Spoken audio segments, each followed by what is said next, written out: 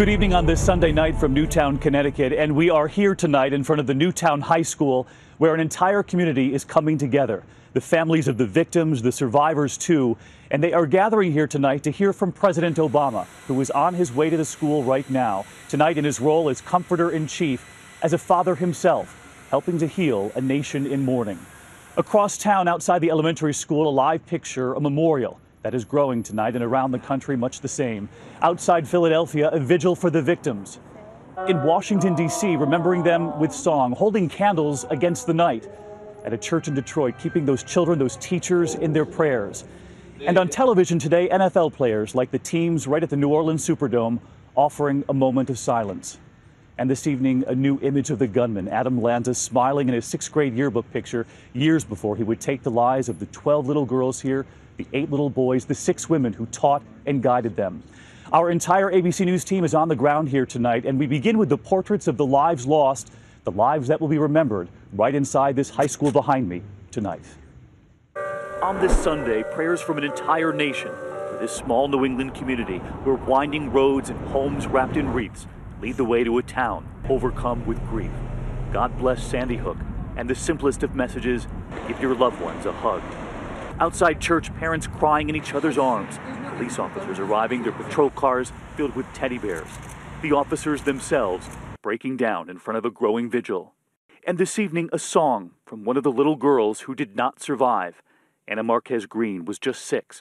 Her father, a jazz musician, sitting here beside her brother. 1, 2, 3, ready, and go. Come now, Almighty King,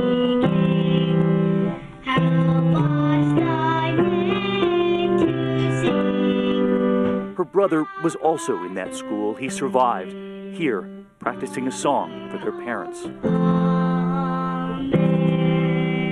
In the end, flashing her smile. We're also learning more this evening about Emily Parker, who was 6. She would often carry with her markers and crayons to draw pictures for people who she thought were sad.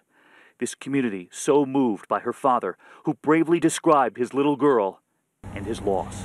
She was the type of person that could just light up a room. She always had something kind to say about anybody. And her love and the strength that she gave us and the example that she showed us is remarkable. She is an incredible person, and I'm so blessed to be her dad. And Emily's father offered a message for the gunman's family too. It's a horrific tragedy, and we want everybody to know that our hearts and our prayers go out to them. This includes the family of the shooter. I can't imagine how hard this experience must be for you. And I want you to know that our family and our love and our support goes out to you as well. He spoke of the parents of the other 19 children. Olivia Engel was just learning the rosary and would lead her family in grace every night before dinner. Jesse Lewis was learning to ride horseback and was looking forward to his father coming to school on Friday to watch him make a gingerbread house. Catherine Hubbard and her beautiful red hair. Her parents in a statement, "We are greatly saddened by the loss of our beautiful daughter, Catherine Violet. We ask that you continue to pray for us and the other families who have experienced loss in this tragedy." Grace McDonald, whose grandmother said Grace loved playing dress-up, loved wearing grandma's jewelry. And the principal, Dawn Hochsprung, who we told you last night, is believed to have turned on the PA during the chaos to send a warning to other teachers. Now it's believed she headed straight toward the gunman, toward the sound of gunfire, to save the students. School psychologist Mary Sherlock, right there with her. The teacher's aides, Anne-Marie Murphy and Rachel Davino, and teacher Lauren Rousseau, whose father said she died with her little kids.